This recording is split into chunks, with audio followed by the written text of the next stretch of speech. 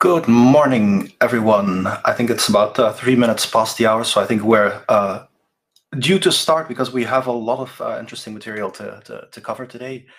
Um, Welcome to this webinar on artificial intelligence, fundamental rights, ethics, and data protection. That is very many topics, a very interesting combination of words, an interesting combination of topics to handle. A fascinating topic to deal with in general, and a very hot topic as well. But I'm sure it's the same in all of our respective countries. In the chat, we have many countries represented again. That's always fun to see. It's a hot topic in many countries, and the newspapers have new artificial intelligence news to write about every day. So I think it's a good time to have a webinar and to teach everybody a little bit about the topic and what's going on and how people are handling fundamental rights in artificial intelligence. Very short introduction from my side. My name is Hans Schroer. I'll be the moderator today. I'm a lawyer at a law firm called Timelex, and part of the team that's supporting the European Commission in the Data Europa Academy. I know that many of you are frequent attendees of these webinars, so most of you will be familiar with the concept. The webinars are basically a way in which the Data Europa Academy intends to increase knowledge and understanding of hot topics, new policy trends, new legislation, emerging problems, and emerging solutions as well in the open data ecosystem and the data economy in general. Artificial intelligence, of course, has to be covered there as well, since it's one of the hot topics of the year. And since also we have new legislation coming up, we have the AI Act that will be adopted in the course of the year. So that's something that we need to be prepared for as well. With that in mind, the European Data Portal, the Data Europa Academy has a series of webinars on artificial intelligence over the past week. And the next week as well, we had a session last week about artificial intelligence and intellectual property rights. Today, we are dealing with fundamental rights, ethics, and data protection. And next week, we'll have a session on the AI Act. A couple of very practical rules for the webinar. As you know, these are the same rules as always. The webinar will be recorded. So the recording also will be made available afterwards. So every attendee will get copies of the slides and copies of the recording as well. So no need to take screenshots or to write down the statements here. You will get copies.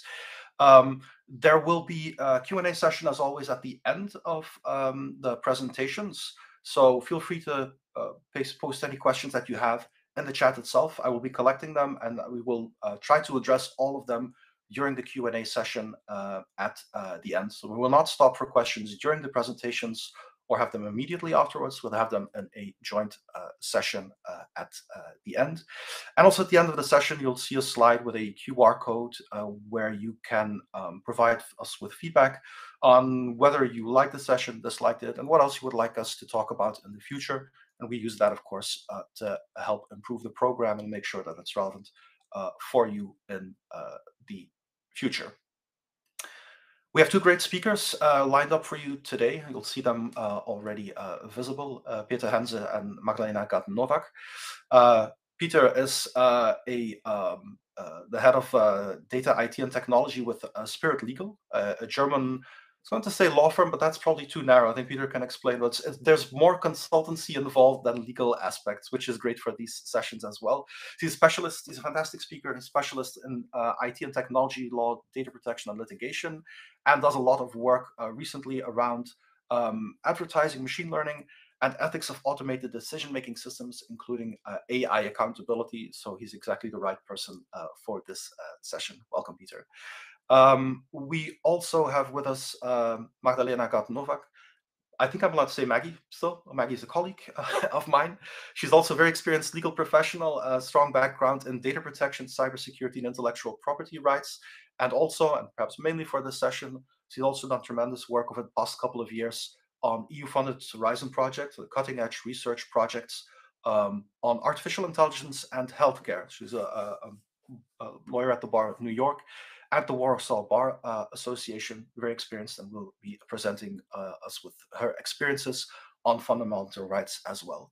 So I think this is going to be an excellent session. So this is more or less the structure that we have for you. I'll wrap up my quick introduction shortly, and we'll have first a presentation from Peter on code and conscience, and then a look at the more the fundamental rights aspects, fundamental rights challenges of artificial intelligence usage by Maggie. I think it's going to be a very important session, a very relevant one for us. The Data Europa portal focuses a lot on making data openly available for reuse, because we all know and we all understand that there are tremendous benefits to be gained there by using data more systematically to make rational decisions. Artificial intelligence is a great tool for that as well, and let's not kid ourselves. Both the private sector and the public sector already extensively relies on artificial intelligence. Most member states probably, when you file your taxes, you used to be unlucky if you got audited. There's not much luck involved in there anymore. Artificial intelligence will help the tax administrations to screen your data, to look for anomalies, suspicious behaviors, and pick you out for audits. And this is one of the ways in which artificial intelligence is applied to data, which is a good thing, as you say, because it's more effective, it's more efficient, and it's also more rational. There's a search for suspicious patterns, and that seems at first sight to be perfectly equal and perfectly reasonable, good usage of artificial intelligence. But I think most of us will also know that there are some risks involved in those kinds of use cases, and using artificial intelligence to single out individuals, because that's what's happening for extensive screening. One of the problems is that the artificial intelligence is trained on historic data, so it might be able to pick up historic abuse patterns very well. It might be much less efficient at picking up new abuse patterns, new mistakes, new fraud patterns. So there is a risk that's being introduced there for under-selection. There's also a risk for over-selection, and some member states have had to face some challenges there, where selection factors were determined historically by civil servants, nowadays by artificial intelligence, that, for instance, target certain population groups excessively, and they'll be disadvantaged compared to their peers because their artificial intelligence determined, for instance, that their nationality was a suspicious factor and made it more likely for you to commit fraud. That's the kind of thing where, as a society, we should say that should not be allowed. Your nationality, your race, your gender, those shouldn't be selection factors for being singled out. Those shouldn't be relevant decision-making factors. But when relying on artificial intelligence, you never know whether that's actually going to happen. And the message there is not artificial is bad and we should be scared. The message is, however, that there are known and unknown risks that we need to face. And this actually is what this session is all about. This is basically a session that will talk a little bit about how artificial intelligence is already being used, how it is working in practice, and what some of the ethics and fundamental rights challenges are, and how we can help solve them. So we have two fantastic speakers. We have lots of material to cover, so I'm immediately going to pass the floor to the first of them. Peter, I will give you the floor, and you can give us your perspectives on some of the main challenges, risks, and opportunities that we see here today. Thanks.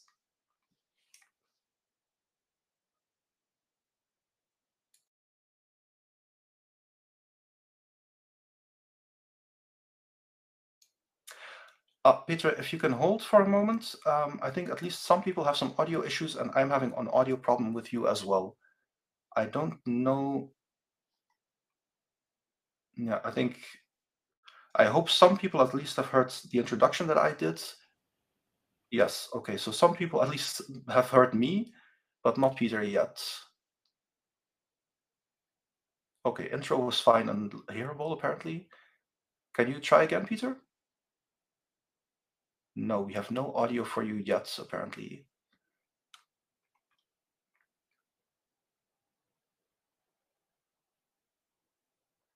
Nothing yet, no. Peter is going to... Yeah. Okay, excellent. I reloaded the page in the browser. Okay, better now? Yeah. Perfect. Better now. Okay, we can go ahead. Thank you very much. Sorry. Yeah. Thank you again. Thanks, Hans. Guten Morgen, bonjour. Good morning to everyone. Code and conscience. Let's get started with artificial intelligence fundamental rights frontline. That's me. I'm not going to bore you with details, but one thing that might be interesting to know is that for 6 years I had the opportunity to serve on the board of a research and development company, and that period really opened my eyes to the worlds of both technology and law, and of course also AI. But what is AI? Let's have a closer look at that. Oldie but goodie. If it's written in Python, it's probably machine learning. If it's written in PowerPoint, it's probably AI. And that was before the GPT hype. It's a lighthearted way to say that the true technical depths of AI and machine learning is found in code and not in slides. But again, what is AI? Let's disentangle the buzzwords like Matryoshka dolls. AI goes far beyond ChatGPT. We have machine learning with its deep and convolutional neural networks, then a tiny part are the new kids on the block, the transformers, but there's more. Think of expert systems that mimic human decision-making, advanced robotics integrating sensory input and motor control, and computer vision that interprets and acts on visual data. Also, reinforcement learning for dynamic decision-making and generative adversarial networks that can create new synthetic data. Each of these areas represents a unique and intricate aspect of the AI landscape. When we're talking about AI, we could be talking about predictive maintenance powered by machine learning. It's impressive because it can predict equipment failures before they occur. Or we can apply machine learning to decipher non-human communication. For instance, when mice and rats squeak, are they actually discussing ratatouille recipes? And can we create a whale chatbot using their ultrasound communication as training data? In my opinion, this is way more fascinating than human natural language processing. In early 2014, I was involved in part of a team that developed a comparable system to the one here, capable of predicting gender, age, IQ, and income from just a 30-second recording of swipe gestures and mouse movements with a almost 90% accuracy, powered by an elegant machine learning model, primarily by using regression analysis. If you're into prank calls, here's a heads up. As far back as 2018, people were already able to create realistic faces from voice recordings using something called speech-to-face, and you can find the code for it on GitHub and play around with it at home. I like scientific papers that come with code.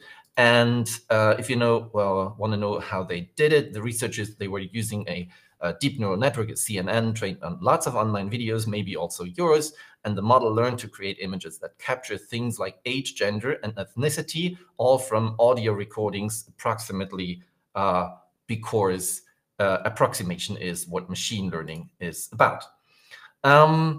Dynamic pricing is also AI, whether it's search pricing for services like Uber driven by machine learning algorithms to assess factors such as demand, or based on your screen resolution, GPS coordinates, like if you're standing in front of a Louis Vuitton shop, then you have to pay the price for being in such an expensive neighborhood. But there's also an evolving landscape of dynamic consumer credit pricing that intersects with your bank account activity and fairness expectations. AI, you could rely on the magic of machine learning to predict the odds of your car spontaneously combusting, all thanks to Google Maps data. And that one is a very recent one in 2022. A rather clever method of consumer surveillance came to light. Amazon quite ingeniously eavesdropped on your conversations with Alexa, then auctioned off targeted ads based on what they inferred from your discussions about music, cars, and sex toys to the highest bidder. Interestingly, this seemed to go unnoticed by most Europeans and also the DPAs so far. Yeah, isn't she charming? Mikhail Kosinski, a US professor and the alleged mastermind behind the concept of political micro-targeting of Cambridge Analytica, he revealed that a model trained on images of everyday individuals can achieve remarkable feats, such as predicting their political leanings with a 72% accuracy rate. If this holds true, it's certainly impressive work, privacy aside. And last not least, very recently, a question of life and death was solved. The authors of this paper say that human lives share structural similarity to language, and they exploit this similarity to examine the evolution and predictability of human lives based on detailed event sequences. But what is machine learning actually doing? I'm not going to bore you with details. Machine learning works by extracting patterns from large data sets, as we can see with spam filters. Also, that they are not perfect. Continuous learning is difficult. You may risk concept drift, data loss, skewed weights in your neural network. Theory is easy, life is hard.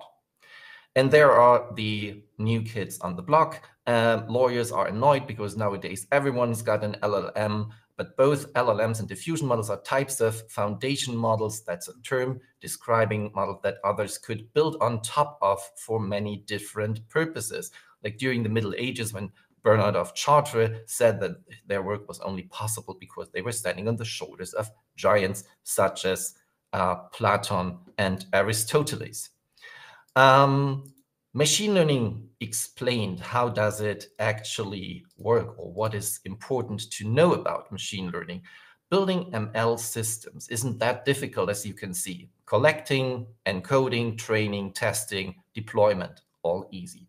Building a working system, not so much. 90% of the work goes into the last stages, testing, adjusting, hoping it will work somehow, making it market ready. But of course, engineering is uncool, and we will not talk too much about it.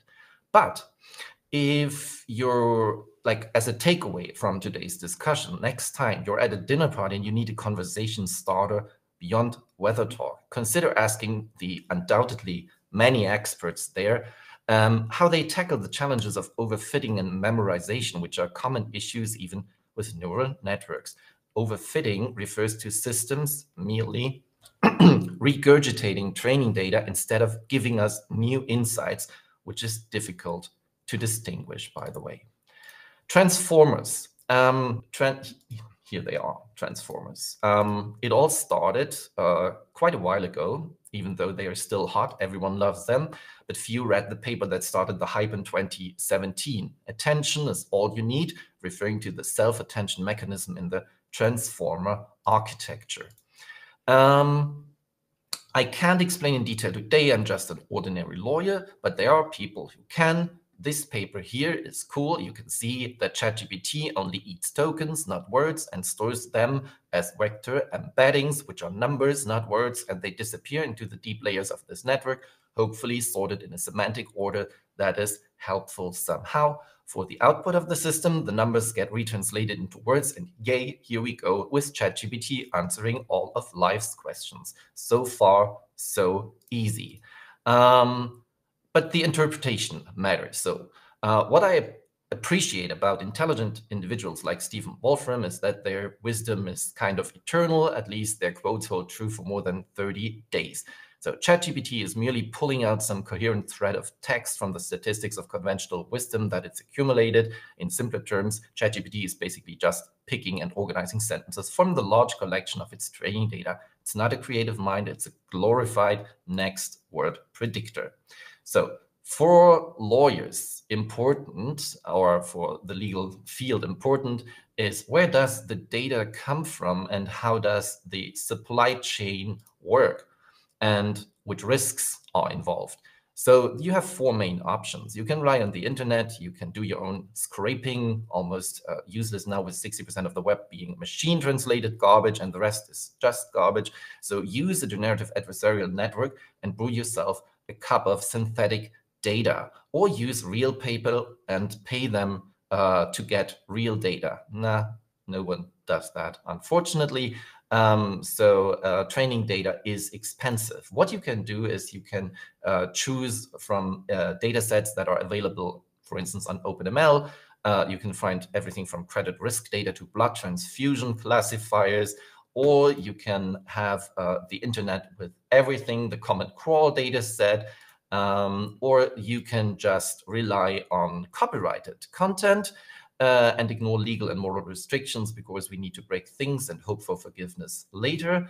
Or even worse, sometimes you just use the whole internet as training data and then you keep wondering why child sexual abuse material lands in your training data and poisons your models. I know that's disgusting, and there is a criminal investigation ongoing there into Stability AI and also Lion.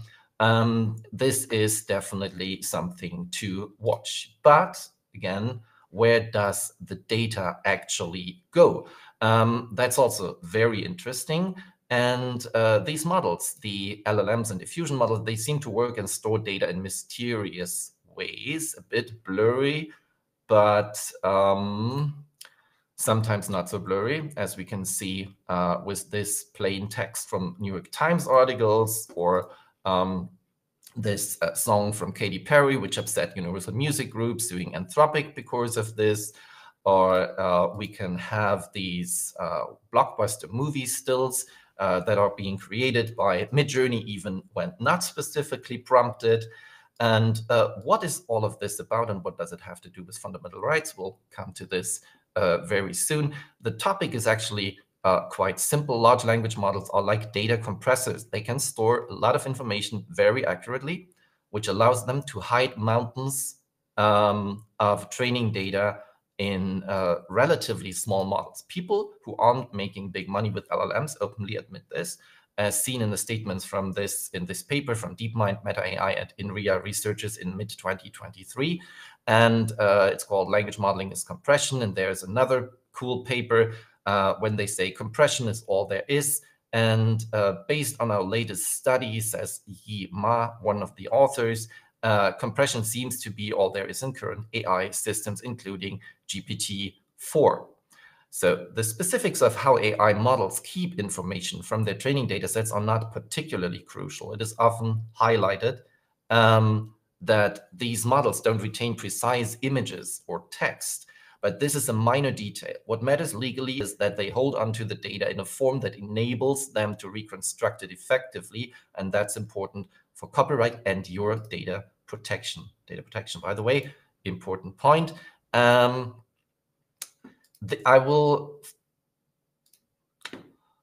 I will focus on a few topics and go a bit deeper and not stay with the bird view. So let me start with the training data. The current way of training models is basically that if you take GDPR seriously, a lot of the data is special category data, Article 9 GDPR, and it's used without explicit consent for processing in the form of scraping or further processing down the line, like putting it into the model and storing it there. And the CJEU said that this is possibly not a good idea if you did not make the data manifestly public on the internet. So GDPR also has grown up and finally has the stamina to keep the bullies in check by imposing fines also for loss of control over data. See the latest CJEU decisions in late December and also yesterday. And GDPR has also added a couple of new friends, namely the Collective Redress Directive that gives consumers the chance to unite and sue the hell out of companies that infringe data protection laws. Good news in enforcement, maybe bad news or difficult news for ML developers. But I'm a big fan and friend of developers. Let's focus on the positive side. Let's focus on the positive side, and I'll tell you, yes, we still can do something. Here you can see an overview of a couple of data protection principles, and many of those principles seem to be at odds. At first look, they seem to be at odds with machine learning, but the longer you work in the field, the clearer it gets that there are solutions: federated learning, hyperparameter optimization, data reduction. But all of this is laborious as hell, needs to be tested, and costs a lot of money. And as long as it is easier to do nothing at all to comply with existing laws, we won't see any of these best practices applied in real life. Speaking of best practices, one of the most fascinating things with machine learning is that they can't basically unlearn, and that is difficult for our right to be forgotten. There are papers. There's a machine unlearning challenge sponsored by Google. So a lot of research goes into this direction. One thing that I found particularly interesting is one way to make models forget. It's a recent paper by Microsoft Research. They found a funny way to make models forget about Harry Potter without starting the training, super expensive, complicated training all over again. What they did was a quite clever trick. They fine-tuned the model using a data set that had the original Harry Potter text as input, but replaced some of the names with more generic labels. So instead of Harry, they used Jack, and instead of Hermione, they used her. And essentially, they didn't really erase knowledge from the model. They just overwrote old information. Avada Kedavra, copyright. There are, and I have to speed up a bit, have to hurry up. There are cool papers with code where you can test, for instance, experience the power to infer personal data from text. Here, if you go to llm-privacy.org, you can test this. It's a really cool game. And as I've already mentioned, I love papers with code. In practice, and that's just an example from like a real life example, I tricked GPT into spitting out some mean information about my colleagues and me by uploading this picture from our last year's visit to the court. And it was indeed funny to see how GPT inferred age and race and a lot of worse things just from the picture. A lot was plain wrong, but who cares about correctness if it's entertaining, right? And by the way, you can trick GPT into doing that by saying that the uploaded picture is not an image, a photo from today, but it's a painting from the future, because language models can be tricked into doing stuff. That's also one of the funnier things. And now I have to ask myself, are these genuine risks? Is this actually something we would have to care about on a more fundamental rights level? But I'm not entirely certain. The true risks often stem from a lack of awareness and an over-reliance on technology as a solution for everything. So last week, or in the last days in Davos, studies were presented on how many people will lose their jobs because of AI. Of course, board members are not at risk. And in 2023, the word hallucination was crowned word of the year. I'm wondering what CEOs of this world had for breakfast to hallucinate AI as the Grim Reaper and cutting jobs. But that would require two things. One, we must understand hallucinations, and we must understand the power, the real power of the hype AI at the moment. I really like that quote from Andrej Karpathy. He was an early startup with OpenAI, then he went to Tesla, and now he's back at OpenAI. And what he says, and that's true, I think, that that's all they do, all these LLMs do is basically dreaming and hallucinating. And it's only when the dreams go into deemed factually incorrect territory that we label it as hallucinations, whenever we don't agree with them. And that was just Karpathy, but there are other experts in the field. One of them is Jan LeCun, a very bright person, far beyond conventional wisdom. He stated already in April 2023, these tools make stupid mistakes. They have no knowledge of the underlying reality. They have no common sense and can't plan their answer. Up to this point, it wasn't clear if he referred to LLMs or CEOs, but it becomes clearer on the next slide. So those are his slides, not mine. Autoregressive models are doomed. They cannot be made factual. We see this pi here symbolizes the infinite amount of possible token sequences from the prediction, and the very thin line of correct answers. Getting a factually correct answer from an LLM is statistically improbable, and the longer the answer, the higher the probability of getting dreams, not facts. But those models cannot be blamed. They work just fine because they have no concept of what is real and what is not. We should mark this part of the quotes from the slides of Jan LeCun. Again, this is important for longer outputs. The longer the answer, the more likely it is untrue. That leaves the question of why are these systems often correct? You might remember the two slides about overfitting and compression. It is highly likely, more than probable, that in most cases the LLMs don't work as planned. They don't generalize, they regurgitate compressed training data because they are intentionally overfitting on that training data. And now there's more research in this field. Stanford last week published a new study. Damn, LLMs are really bad when it comes to factuality and case law. Well, not surprising given our knowledge about the tree of possible token sequences and the hallucination problem. And that's also when they found that also in like the reasoning capabilities are very limited. Measuring the precedence relation between cases means comparing the meaning of text. They are doing really bad. Why? Because they don't know the meaning of a word. They are not designed to know. Also, if you're still believing that GPT-4 passed the bar exam, no, possibly not. They redefined that into reality, but most of it was in the training data secretly helping the system cheat. There was an MIT grad student who found that out in 2023. Cheers to students and their work. About risks arising from LLMs, what could possibly go wrong with regurgitating training data? We replicate biases, as demonstrated here with examples of job posts.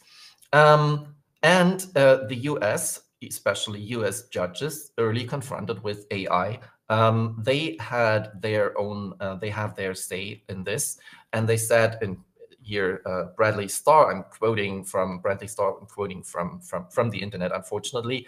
While attorneys have to swear an oath to set aside their personal prejudices, biases, and beliefs to faithfully uphold the law and represent their clients, generative artificial intelligence is the product of programming devised by humans who did not have to swear such an oath.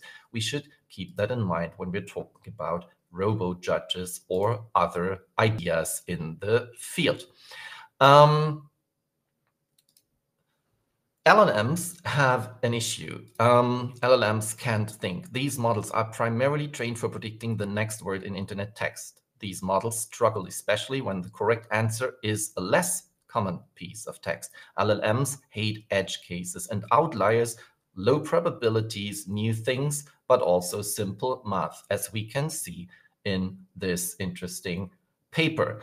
Also, they can think logically. I told you before, trained on Olaf Scholz is the 9th Chancellor of Germany. You ask them who was the 9th Chancellor of Germany, they can't automatically answer that because they have no idea what a Chancellor is, who Olaf Scholz is, or what a number means.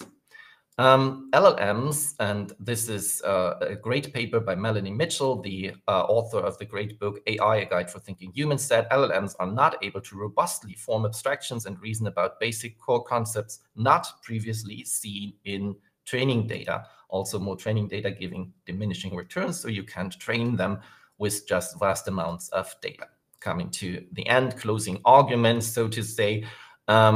There was another great paper in the end of 2023, which leads us back to the point of the CEOs and their trust in management consulting firms. When engineers tell you that manual fact-checking of model responses is super time-consuming and costly, then hiring LLMs instead of thinking humans is a recipe for disaster. What does that leave us with our research into making AI safer and more secure and data protection compliant? There's an interesting and also challenging quote from Jan de Kuhn last week in Davos. LLMs cannot be fine-tuned to be safe. You can substitute safety with transparency or fairness. AI safety will not arrive by working on AI safety. It will arrive by working on better AI. Should we give up or invest our time in making this technology safer? I don't think. Don't mitigate the output. Build better infrastructure, because if you don't remove the cause of a headache, the symptoms will not go away easily. Thank you. Thank you very much for that, Peter, for the insights. So a couple of people pointed out in the chat that there's very good and very comprehensive slides, very good inputs on it. It went really fast because there's so much material to cover, but indeed everybody will get copies of the slides for your perusal, and so you will have access to the references as well. I want to thank you also, Peter, because it's one of the presentations that sort of gives a factual basis on what's happening and what isn't happening. And one of my favorite lessons from this kind of presentation is hallucination is not a mistake that the artificial intelligence made. Hallucination is us noticing that something is going wrong in the content generation for the artificial. This is not a bug that needs to be programmed out of the artificial intelligence. It's the artificial intelligence doing whatever it always does, but us noticing that on some occasions there's a flaw. And you see it in the fact, if you ask a complex question, you can often get a very credible and very convincing sounding question. But I think this example, I think, wasn't on the slide, but I think it's another example that you once showed me. If you ask ChatGPT, everybody can try this at home. I've done this at parties, and it's always great fun. If you ask ChatGPT how many times the letter M appears in Canada, everyone over here knows that the answer is 0. There's no M in Canada. There's an N in Canada, but no M. ChatGPT will usually answer 1. And if you ask it, are you sure about that? It'll say, oh, no, it's actually 2. Because it knows statistically that if you ask how many times does this letter appear, nowhere, none of its training data does it ever happen that the answer is 0. It just doesn't come up. While it is a very simple factual question for us, the large language models that we're using don't have any sense of reality or fact or reason. It's just generating inputs on the basis of the available data, which doesn't mean that it's a hopeless thing to work with, but there are some big constraints to work with. And also, at least I'm in the camp, but obviously I have an interest in this matter that believes that lawyers will not be replaced, or any other professions, by generative AI anytime soon, simply because it'll give you answers that sound plausible, but that might be very far remote from reality. Anyway, so we have lots of other material to cover still, including just digging into a little bit the fundamental rights angle. And at that point, I'm going to pass the floor to our second excellent speaker. Maggie, the floor is yours. Thank you, Hans. Good morning, everyone. My name is Magdalena Gatnovak, to those of you who joined later today. Today, I will be continuing this very interesting topic of artificial intelligence, with the focus on the impact of artificial intelligence use on fundamental rights. I'm just not sure, Hans, I can't really navigate through the slides. So maybe I'll do it this way. This way it will work. Sorry for that. So today my presentation will focus, as I said, on the impact of AI on fundamental rights. And without further ado, first things first, what are fundamental rights? Everybody knows that fundamental rights are more or less human rights. When we talk about fundamental rights, we refer to a set of legally protected inherent human rights that can encompass civil, economic, social dimensions. They're guaranteed to all individuals, and they ensure our dignity, equality, and freedom. To name a few: the right to liberty and security, the right to respect for private life and family life, the freedom of thought, conscience, freedom of expression and information, and so on and so forth. All of these are enshrined in various international human rights instruments, treaties, declarations, conventions, such as Charter of Fundamental Rights of the European Union, European Convention on Human Rights, but also in sector-specific secondary EU laws, such as the EU Data Protection Act or EU non-discrimination legislation. Also, member state national laws apply. Fundamental rights are usually enshrined in constitutions. So what are the implications of AI use on fundamental rights? So when we think about it, AI-based technologies can be a tremendous force for good. They help us as a society, as humanity at large, overcome some of the most pressing, the greatest challenges of current times, but at the same time, they can have very negative, even catastrophic effects if they are deployed without due regard to their impact on human rights. And we have to acknowledge that AI and its use will always have effect on fundamental rights in one way or the other, regardless of the field of application. And when I was thinking of those ways in which artificial intelligence use affects fundamental rights, I tried to focus on AI's capabilities. So what artificial intelligence, as it is now, as we know it, is capable of. And I came up with those 4 characteristics that can lead to fundamental rights concerns. First of all, AI is largely dependent on data. It has enhanced capacities to collect and process vast amounts of data. This gives it an increased power of human observation. It allows it to create very detailed profiles on individuals. That data that artificial intelligence collects and processes, oftentimes, if not in most cases, contains personal information. So if we don't protect that information, that data, that will raise all sorts of privacy concerns. Second of all, artificial intelligence, because the AI systems are connected and they can process those tremendous amounts of data, they can de-anonymize data sets that do not contain personal information per se.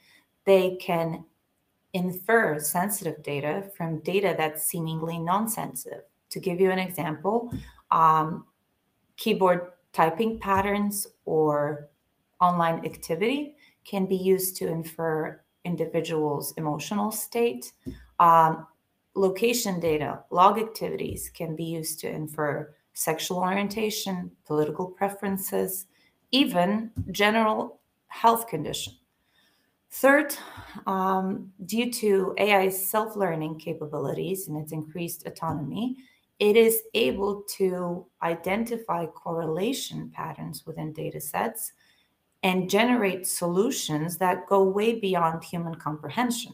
This may lead to artificial intelligence opaqueness, and may reduce its explainability. It is what we call the black box phenomenon. And this is particularly concerning in the context of automated decision-making, because such lack of transparency deprives us, individuals, of the ability to understand, challenge, or appeal decisions that affect us and decisions that were made by AI systems.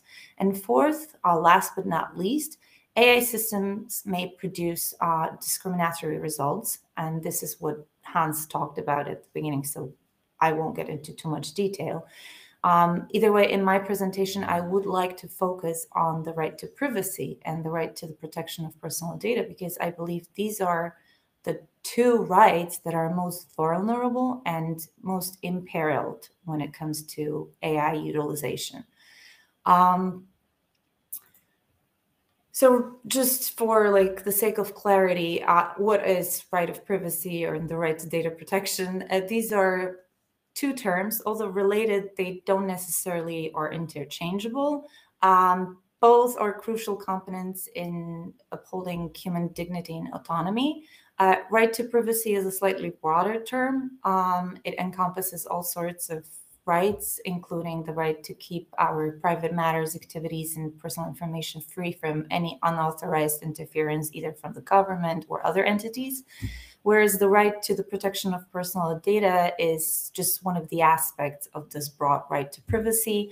Here you have the legal framework. I won't go through it because I already mentioned it earlier.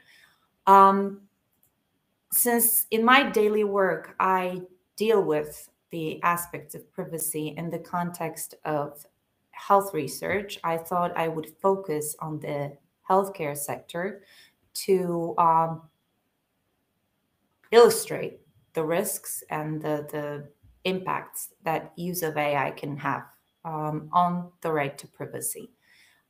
As many of you probably noticed in the past years, the use of new technologies, also data-driven technologies, such as AI, has been expanding exponentially, mostly due to many, many advantages it brings about. First of all, new technologies, also AI, streamline tasks and processes, make them smoother. It improves efficiency, saves us time, money. It helps us in research. It alleviates the stress on both the physicians and the patients. To give you an example, for physicians, AI-based solutions help them make decisions, diagnose diseases. For patients, to give you an example, it allows us to use AI-based solutions to replace very intrusive procedures, like, for example, colonoscopy, replace it with procedures that are less intrusive and cause less discomfort. Like I mentioned, colonoscopy. Now we can swallow this pill equipped with a camera that will go through our gastrointestinal system without causing us much discomfort.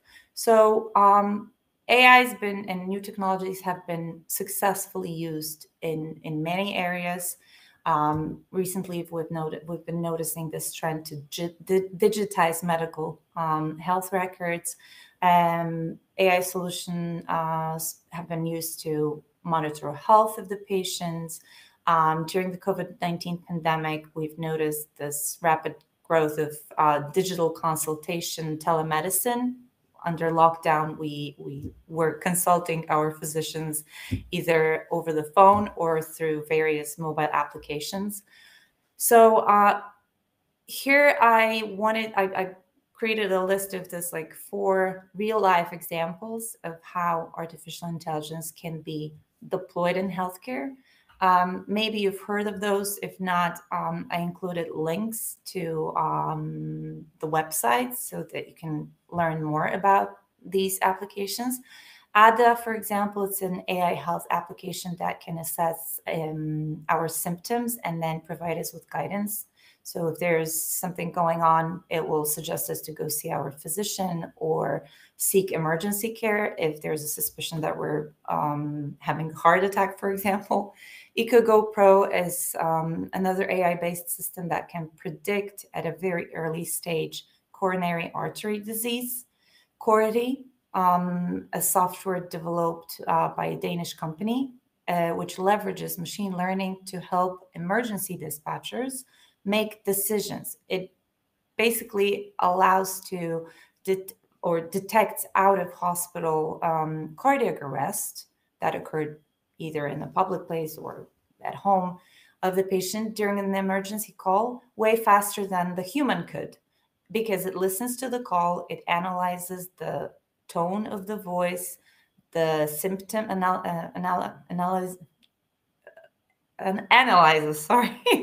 analyzes the symptoms, the breathing pattern, and many other data. And finally, checks next. That's an algorithm that was developed by Stanford researchers, which can spot circa 14 diseases among hundreds of chest rays within seconds. Something that would take a radiologist about 3 hours takes only 90 seconds for the algorithm. So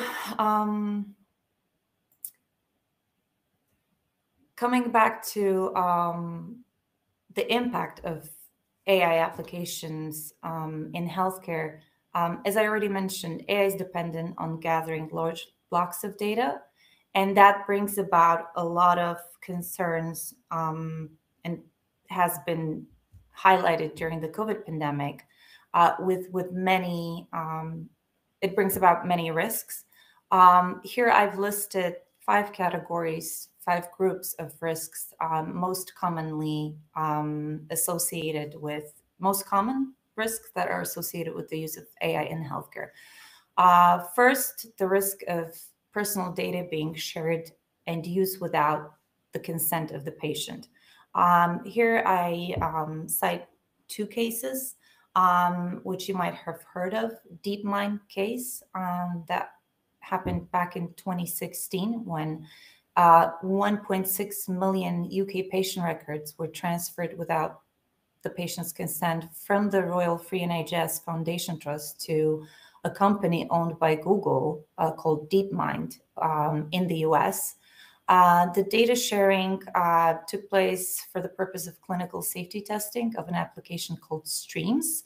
Although that application wasn't AI-based, it highlighted the risks of to data privacy when developing technological solutions in healthcare. And in that case, the supervisory authority in the UK, the Information Commissioner's Office, ruled that this was a blatant breach of data protection laws. There's a famous quote, "The price of innovation does not need to be the erosion of fundamental privacy rights."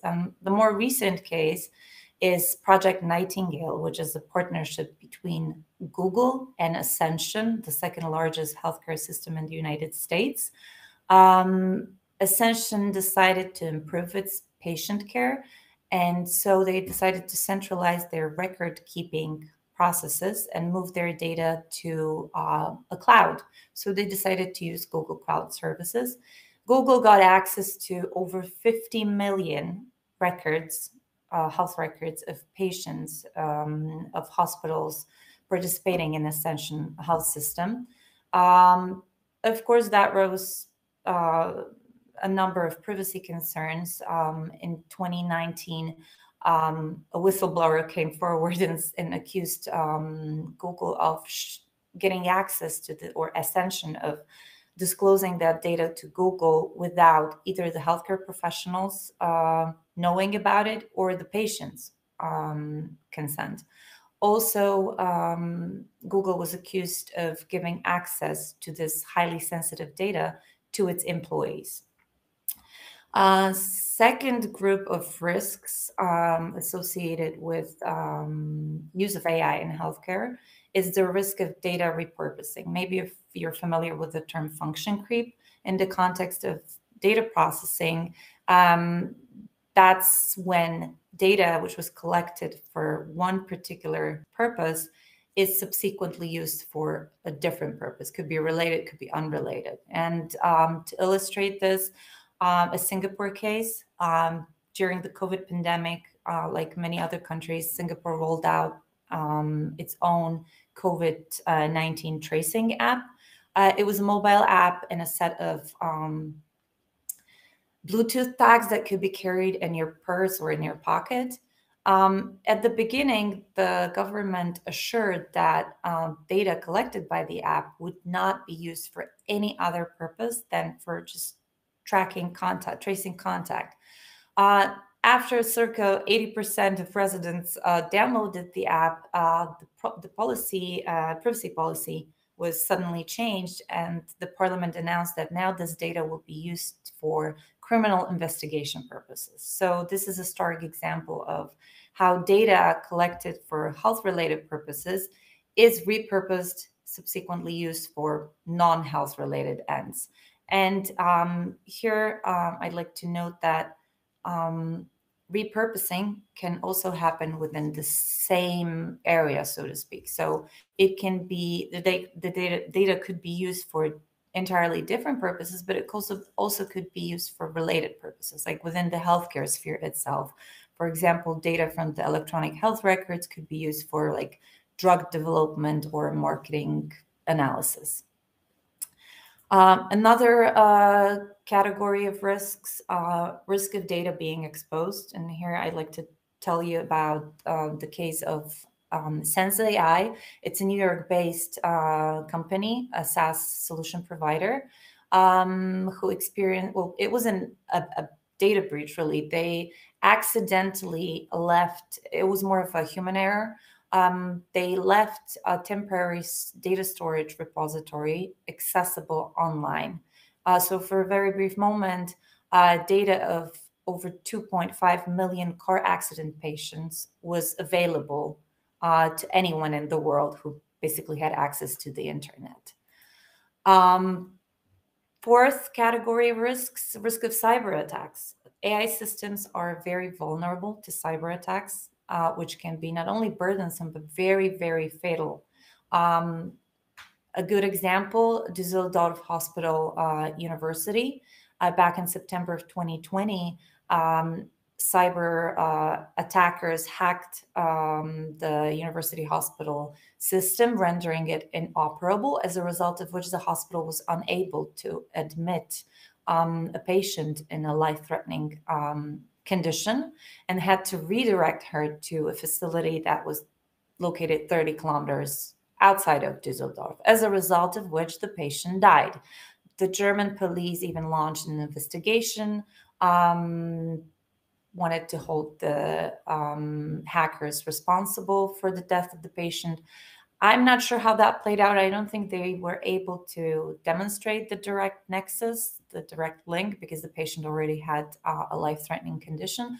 But that goes to show the real, tangible, physical threats of cyber attacks. Another example was the Elekta study case. In 2021, a Swedish radiology software company, Elekta, was subject to a ransomware attack, and that resulted in circa 170 healthcare systems in the United States being rendered inoperable. That resulted in the delayed cancer treatment to patients and the exposure of data of the patients. And another example, though not a real case scenario, but research has shown that AI-controlled personal medical devices, such as, for example, insulin pumps, could be susceptible to hacks. And, for example, malicious actors could take over control over those devices and, for example, administer excessive amounts of insulin, hurting the patients and not killing them. And the last category is the risk of privacy breaches from highly sophisticated AI algorithms themselves.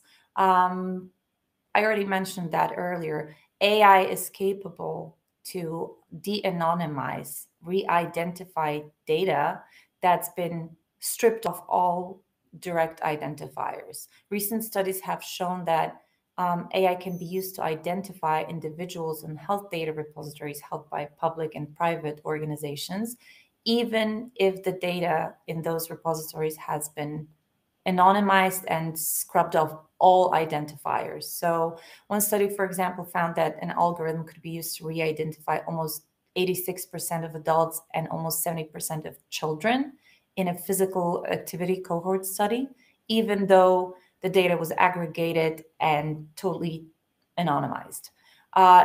2018 study proved that data collected by ancestry companies, very popular in the United States, could be used to identify circa 60% of Americans of European ancestry. So what are the mitigating measures? How could we mitigate those risks? What should we do to cure this situation? There are a couple of those. First of all, and I think first and foremost, we should keep ensuring awareness and understanding of data privacy and security risks. We should emphasize the need to comply with applicable laws, data protection laws, now the upcoming AI Act.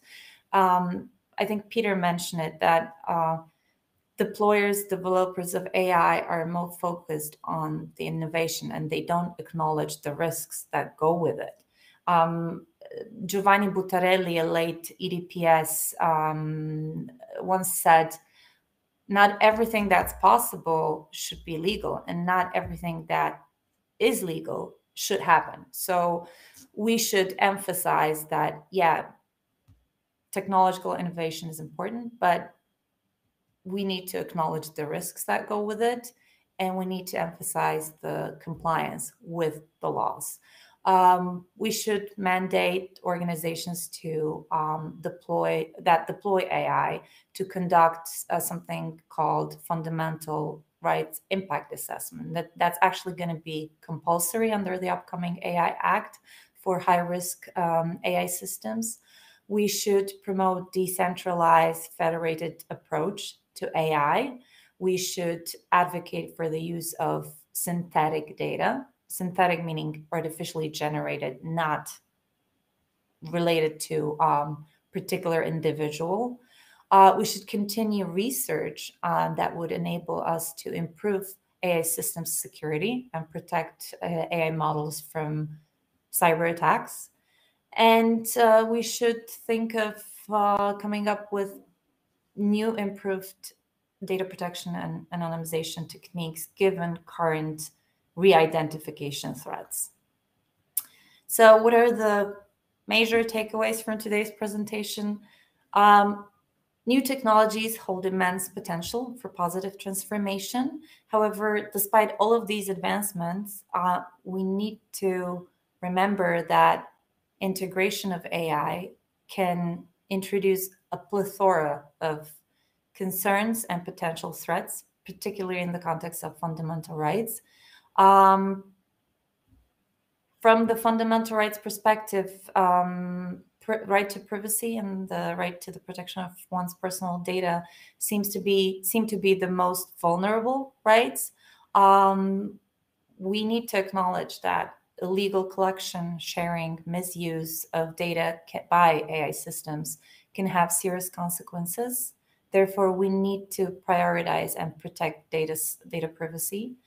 And for that, we're going to need to strike a delicate balance between technological innovation and the preservation of fundamental human rights.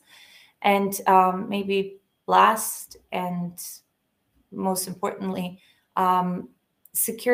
because safeguarding and securing data privacy is a critical component in building trust in AI, we should give a lot of thought to it, because if there's no safe, secure AI, there will be no trust in that AI. And if there's no trust in AI, there will be no long-term success and acceptance. And hence, we're not going to be able to reap off benefits, both economic and social, and we won't be able to harness the potential of artificial intelligence. And that's all for me. Thank you.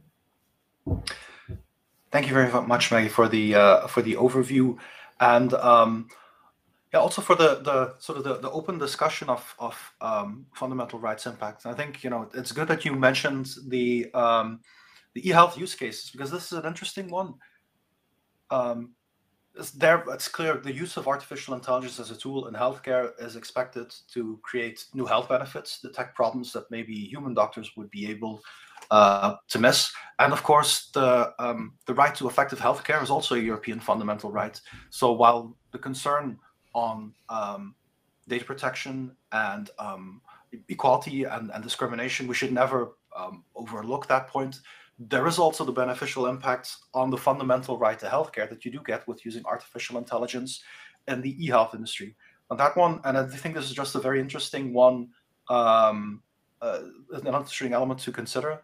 About a month ago, by coincidence, I needed to look at in the United States FDA approval of an artificial intelligence clearance to use it in live context, and not a clinical trial, but actually live usage.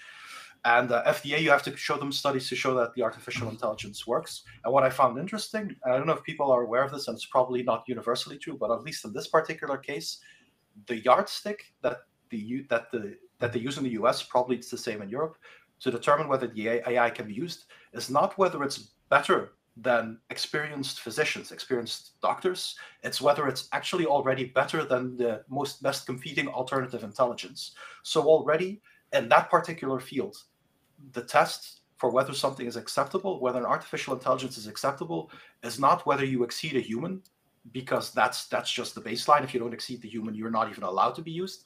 It's whether you're better than the most effective competing artificial intelligence. So that was an interesting one to me as well, to see that is a criterion that seems to have slipped into policy making, that we're no longer even comparing in that particular field the benefits of artificial intelligence to what you would have without artificial intelligence, but you actually look at the benefits compared to another artificial intelligence that's probably less effective.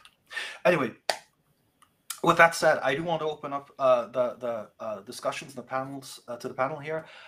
We have a lot of good questions in the chat already. I want to try to start opening up with a couple of general ones that pick up a little bit on the themes of the presentations. I think maybe, Peter, I will start with yours. So you raised a lot of sort of doubts and questions and challenges about certain artificial intelligences, large language models, generative AI in particular. So the overall impression that you might get from that is very negative. Don't use this stuff because it's not as reliable as you might think. Do you think, I think that probably is not a fair assessment of how you feel in general, but sort of what do you think are cases where you do feel that artificial intelligence, or what are the constraints where you think that artificial intelligence could be used beneficially, if at all? The answer can also be, no, you got that exactly right. I don't think artificial intelligence is a good idea. Just, push it aside a little bit. Thank you, Hans. Great question. Do I have an answer? I'm trying to retrieve from my previous experience. So I have already experienced an AI winter. It was after someone at IBM thought it was a great idea to introduce Watson as a solution to all of life's problems, and in the end, it turned out to be like a nothing burger, not in medical, like in healthcare. Not in general planning capabilities, not in insurance companies. So that was really, really bad. And I'm afraid that when we overhype a certain type of technology, and it's just an infrastructure at the moment, a good one for translations and definitely an interesting one, but it's not going to change the course of the world. There was the study from the University of Cambridge for the UK government. I think you remember we talked about that. That said, like the innovations of the last 15 years had no discernible impact on the overall productivity of the UK. You can substitute the UK with any other country at least in Europe. So I'm thinking that this type of generative AI is a tool. It's gonna do a lot of good. It's gonna do a lot of bad things too, because of the like lazy way people apply it. But in the end, there is a huge part of AI research and engineering that we don't see at the moment, but we still take it for granted because in our perception as humans, AI is everything that is not there yet. But the automated sensor, light sensor in our cars that turns on the lights automatically when it gets dark, it's already AI. It's a sensor-based machine learning, okay, not machine learning system, but it's a sensor-based decision system. We have algorithms everywhere, and we just have to understand. There is no shortcut to understanding. That's what I mean. GPT won't take over the part of trying to learn stuff, to understand stuff, and making decisions is hard because you will be held accountable for making a wrong decision. And that's why, of course, it comes down to basics such as interpretable machine learning with Python, boring stuff, hard stuff, but unless you understand the challenges there, you cannot be a leader of such a transformative movement. And yeah, and also this requires to do this well, probably, I mean, either being an engineer or actually having a good knowledge of the underlying technology. Because the thing is, you could ask a ChatGPT already why it gives a certain answer, but again, that doesn't solve the problem because it will just say, okay, statistically, this is a plausible answer that I should be giving you, which might actually sound very convincing, but isn't necessarily what's happening under the hood. And to me, this is one of the fascinating things. I think you mentioned the example of being able to override sort of ethical constraints built into generative AIs and large language models by saying things like, I think, pretend you're writing a play and have the characters in the play explaining how to make bombs. Or you mentioned the example, oh, now this is a painting from the future, and now analyze what's going on there. To me, that's a fascinating one that you can sort of trick further hallucinations in the artificial intelligence to make it ignore ethics and fundamental rights constraints that have been built in. If you say, like, make inferences about this picture, no, this is actually a painting from the future, and now make inferences, then somehow yes. So it's like, in some ways it's like talking to a toddler that happens to be extremely eloquent, which is a very fascinating process, I think.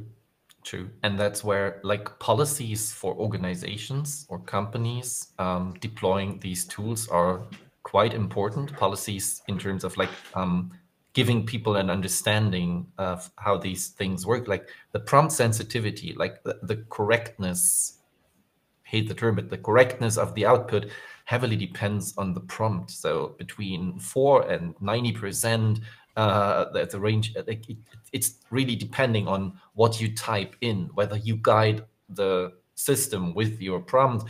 But then still there's this amount of plausible hallucinations that you do not notice. So what would you do with if a human did that, like a very plausible liar? That's toxic for your firm's culture. And now everyone is using like those GPT agents in their firm and thinking like that's gonna be the competitive advantage. No. That's simple math. they won't be for many reasons. Sorry. But it's still cool technology, and there's a lot of stuff out there. For instance, the stuff that Magdalena told us about in like actually recognizing and making inferences about from people's speech, natural speech processing, and inferring their state of health. But also, indeed, I mean, it's a very interesting one because yeah, maybe we need to talk about that a little bit more. That sort of the e-health application cases, because it's true. Like if you had scans done, odds are very good that an artificial intelligence looked at it already and is assisting the doctor. But it's like you said, it's the artificial intelligence will make a recommendation, explicitly say, look, this decision supports, you're the doctor, that I'm an artificial, well, no, will not say that, but the terms and conditions will say that and say, you know, the doctor is supposed to decide. But it's still a big leap, I think, on the sort of the authority that we give to an artificial intelligence without a lot of transparency. Maybe Maggie, I can switch to you for that one now, because you do you support e-health related projects across the European Union. Some of those involve artificial intelligence usage in actual hospitals with actual patients and actual clinical data. What are sort of the processes and the safeguards that are built in there? Because I can imagine that must be an uphill battle as well, to go to a hospital and say, here's a new AI, we'd like to test that with your patients. Sort of like, what are the tools and the procedures that hospitals apply in those cases? Well, hospitals are very skeptical when it comes to sharing sensitive health-related data of their patients. I mean, they eagerly participate in those research projects, but when it comes to actual data sharing, they're very skeptical because they're fully aware of the risk that entails. So what I've noticed recently is this trend to use this, and I mentioned it, the decentralized federated AI approach. So in the context of data processing, hospitals are, of course, they're willing to give input data, so to speak, but they don't want that data to leave their premises. So this decentralized federated approach to AI proves very helpful because it basically entails distributing this development and deployment of AI systems among multiple nodes, as they call it, so amongst multiple organizations' devices. So the computing power, the data, and the decision making are just distributed among multiple nodes.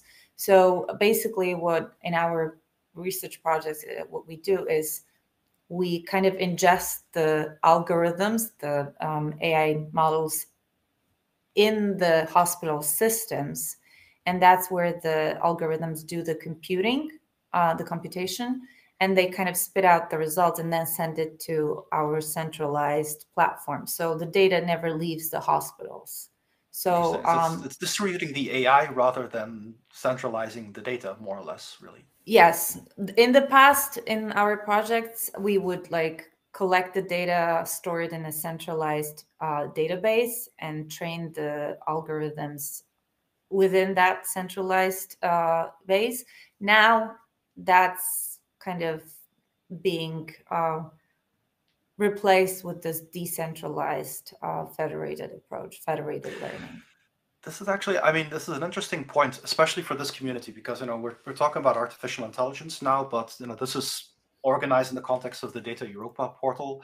The paradigm has been very much, you know, that data, specifically government data, should be openly available for reuse without limited restrictions, as few restrictions as possible, to allow sort of the optimization of the value. There's actually that question there. I guess it's an open question for both of you, whether you feel that that's sort of a risky approach in the AI-based context. If you're saying we're putting masses of data out there, and that also means that it's available for scraping, it's available for reuse, and it can also be used to train artificial intelligence in ways that are unbounded. And yeah, I guess the underlying question is, do we need to be more careful with what data we put out there and that we make available? And with we in this particular case, I don't mean necessarily individual citizens, but I do mean large organizations and governments. Do they need to have an AI-based policy?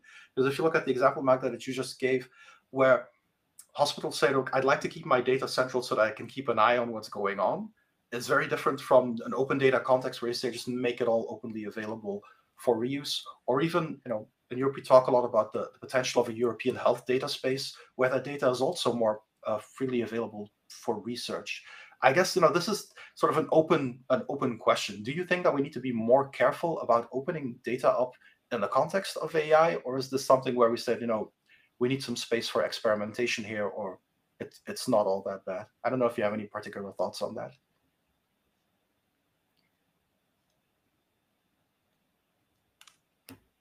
Maybe I'll go first. I think in the context of healthcare, we need to be very careful in what data we're going to be putting out there. In as much as I understand the trend to make data accessible and open, with health-related data, that's highly sensitive data that will never be able to be disclosed unless it's like synthetic data. But if we're dealing with personal data, for all the reasons that I talked about today, there's so many risks that go with data disclosure that I would be very, very careful with when it comes to sharing health-related data. And even in our projects, the results of the research that the EU funded research and innovation project, the results of that research will naturally be left for future generations, for future researchers. It will be open for them, but it will always be anonymized. It will never be like pure medical data related to concrete patients. So in the healthcare context, I'd be very skeptical. Yeah. You'd be skeptical. But just if your doctor said, okay, Maggie, I need to look at this scan of yours, is it okay if I use artificial intelligence? Presumably a doctor wouldn't ask, but if he said, is it okay for you? Or would you rather that I just look at it individually without the artificial intelligence? What would your answer be with what you know currently? If a doctor asked me if he could use an AI-based solution to diagnose me? And realistically, he's not going to ask. But suppose that you gave you the choice and said, well, it depends on the patient's choice. If they want AI support, then we'll use it. If they say no, then we don't.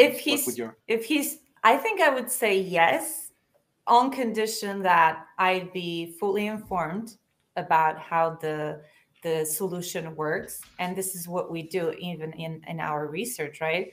There are some ethics concerns. The patients need to be informed, fully informed about the research. So we need to explain it to them what AI-based solution we're using, how it works. It has to be explainable.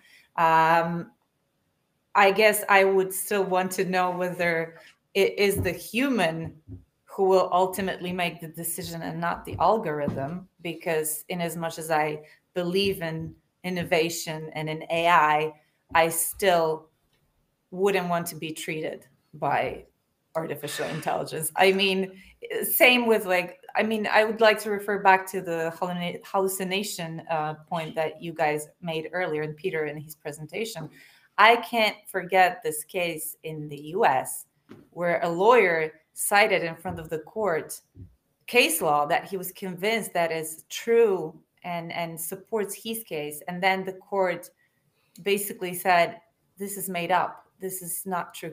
AI basically generated some cases that were desired by the lawyer.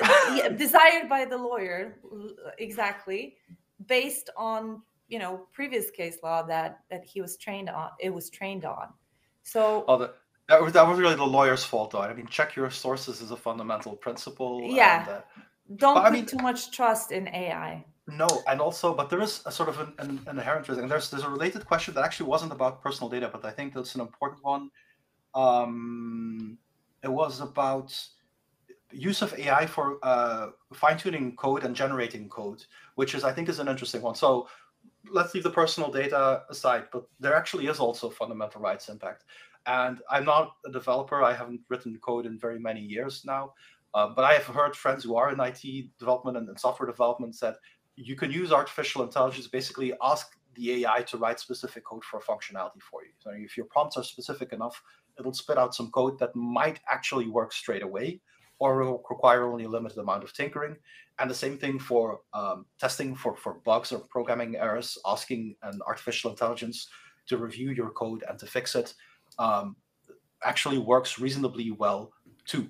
But there's also a fundamental rights aspect there, because that means that if the code is generated by an artificial intelligence in a potentially sensitive context like healthcare or justice or just public administration in general, it does mean that the risk of human checks disappear, and the ability for people to conduct these kinds of checks also kind of evaporates. And people have also Peter, you're laughing, so I'm going to ask you to justify the laughter in a moment. But people have also commented on a couple of topics, like for information security, for the hacking, that we say, look, we're kind of conflating things. What you're talking about now is a sloppy lawyer and a sloppy developer. That's actually not an AI issue.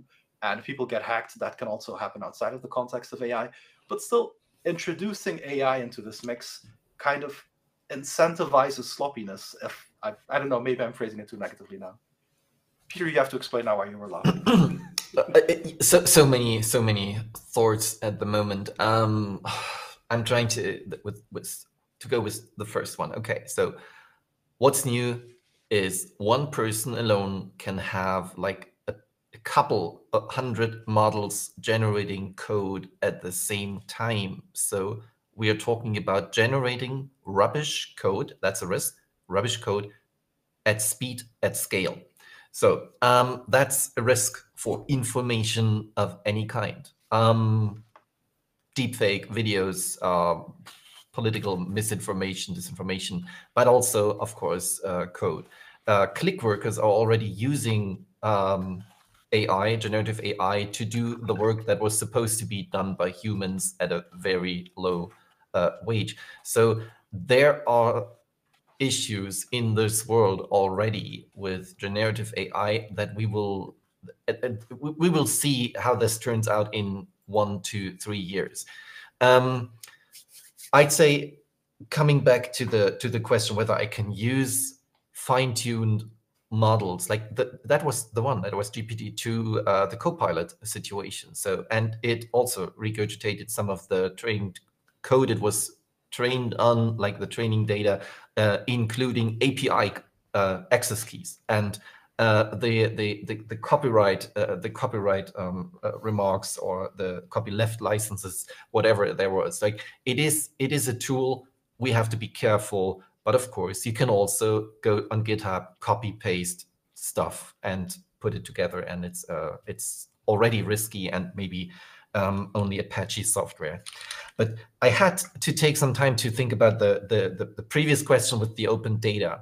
I was a big fan of open data for many years. At the moment, I'm not a big fan of putting your data online because it's gonna be scraped, used for various purposes, sometimes against you. So if governments or the European Union are following an open data strategy, they should be aware of the fact that this data is going to be used to build fine-tuned models, specific models. That's the ideal interpretation, and those models are being sold back to us as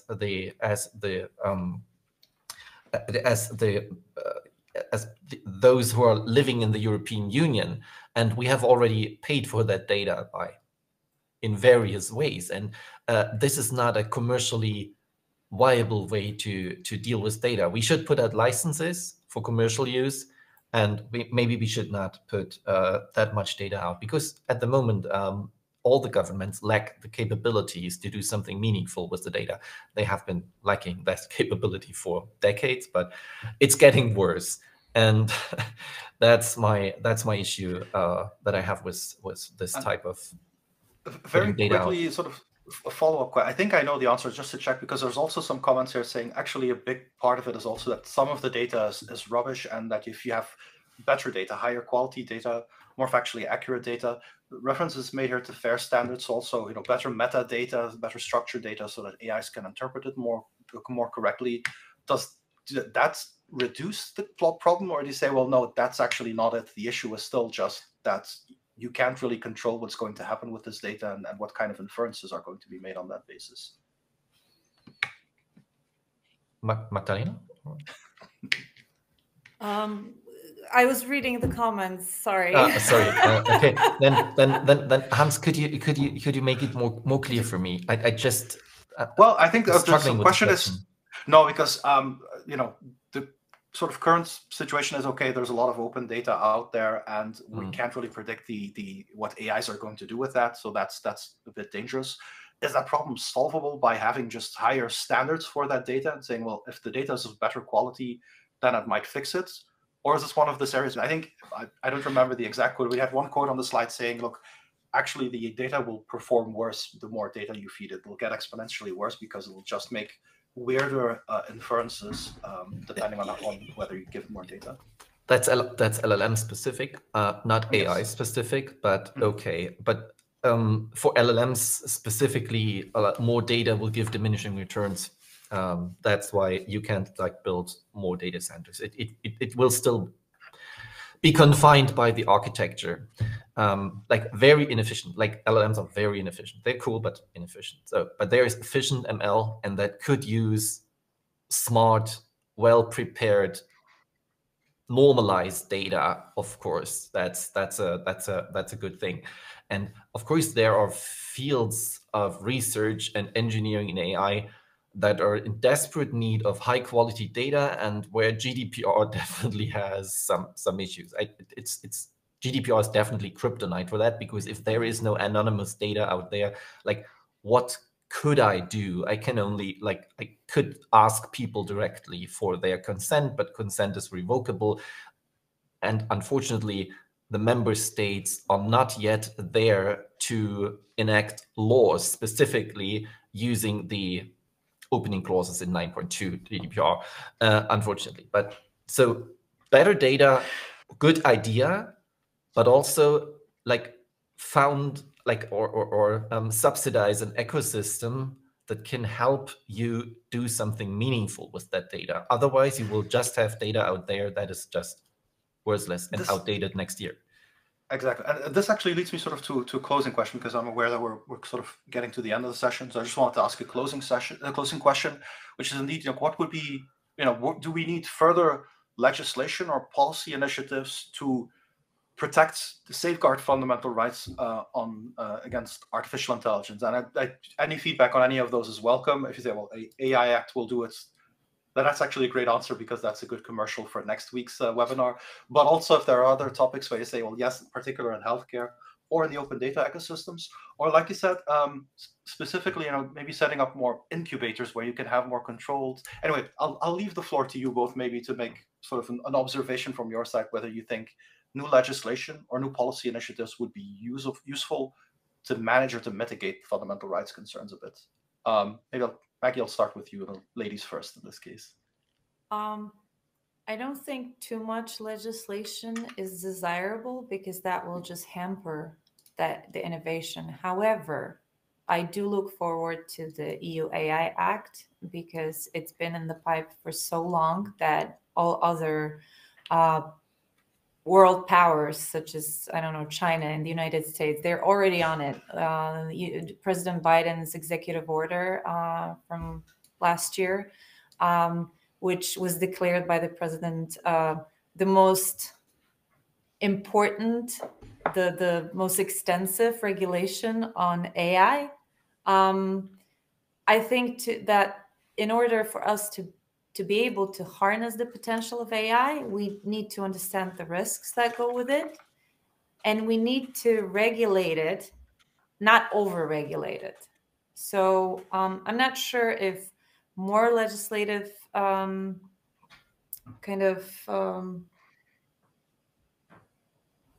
don't think more legislation is needed, but we should finally have something in the form of AI Act, which will set clear boundaries and which will give us this sense of security. At least I will feel more secure.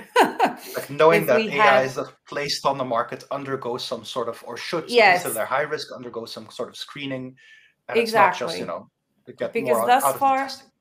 yeah, thus far we only had guidelines, right? The white paper of the European Commission, the guidelines of the it was Expert all group thing? expert group, yeah, expert group, exactly. So thus far these were just guidelines that could or could not be followed. Now we're going to have strict boundaries, strict rules. It will be clear to the AI developers and deployers. I mean, many people were skeptical when GDPR came into force. I think that was a great move, and I look forward to the AI Act. Excellent. Peter, closing statements from your side. I agree with the GDPR. That was like a unique moment, and it's a unique product of a certain quality. But let's be honest, the AI Act is none of that. It's a mess.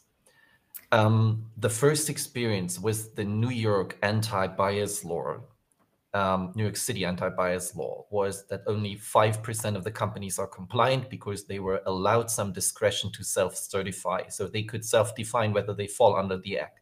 Same mistake under the AI Act. So we will have 7, 8, 9, 10 years of litigation up to the CJEU until bigger players accept their responsibilities under the high-risk systems things under the AI Act. In my opinion, in the next 6 months, the Lina Khan-led FTC in the US will do more on AI enforcement and AI quality management than the EU AI Act will do in the next 5 years. Of course, that's a harsh prediction, but given their pace on the other side of the Atlantic Ocean, I think I would place my bet on the FTC rather than on the AI Act. Anyway, the main points are that we have technical standards being developed across the world. I myself helped, like at an early stage, working on an IEEE standard on algorithmic bias considerations. There are many other standards, technical standards being developed, and in the end, like civil law might take care of all the laziness. But in the end, and we will see how the recitals are being interpreted by the CJEU. But cool, there's movement. There's a lot of work to do. There's a lot of consulting work, lawyer work, whatever, in this field. And it's going to be interesting. Let's educate people. Let's work together. And I think indeed that's sort of a good closing point, as I think, there's some comments in the chat also about the importance of fundamental rights and having diversity and breadth in the people who are helping to guide artificial intelligence. And I think that's indeed the main thing. For fundamental rights, there's always an element of appreciation, but it's important that people ask these questions and come up with answers that they can defend and justify. Maybe they aren't the right ones, but at least it's important for questions to be asked during development and when bringing things to the market and evaluating how it works.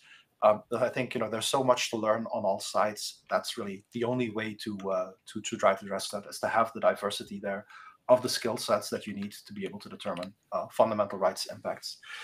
We're going to have to wrap up because we already went a little bit over time, but I do want to thank, first of all, the speakers. There were 2 fantastic speakers. Your slides were great. You'll probably see that later on. We had lots of comments on, more than usual, even people asking whether they can please have a copy of the slides, because you had so much also fantastic examples and cases on there. So yes, everybody will get them and also get the recording. So thank you for the great work and the great explanations. And thank you also to the audience for the questions and the participation. I'm almost used to it by now, that having such an active audience is always great for us as well. You're probably tired of seeing it, but you have the QR code if you want to provide us with feedback and suggestions for future sessions. That's always welcome. And finally, as a last word, some free advertising that next week we will have a session, a webinar, specifically on the AI Act. So we'll see how the jury is during that session, whether they're more optimistic or more pessimistic about the potential impacts. It's not a closed discussion yet, and we look forward to having it further with you. Thank you very much, everyone. Thank you, Maggie. Thank you, Peter. Thank you, audience. And we look forward to seeing you again. Have a good weekend. Thanks, everyone. Bye-bye. Bye. Bye-bye.